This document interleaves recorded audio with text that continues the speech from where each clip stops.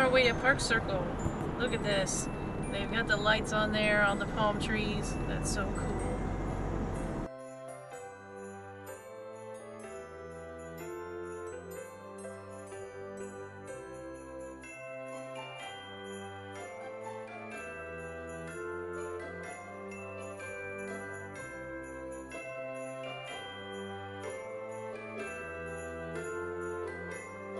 Everybody, thanks for watching my video, and thank you for watching it all the way to the end.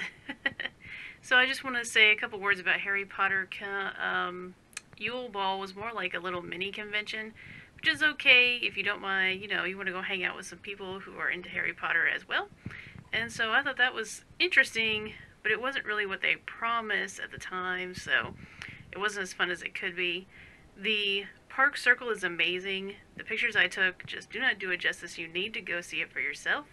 And as usual, Summerville's little tree lighting and everything else was cute. And weren't those kids just so cute dancing to this to the music they had there?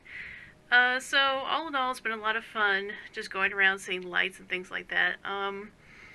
So the next thing we're going to do is our little tradition, and I think I will try and live stream that. So if you're on Facebook, if you're on Facebook, I'll be streaming there.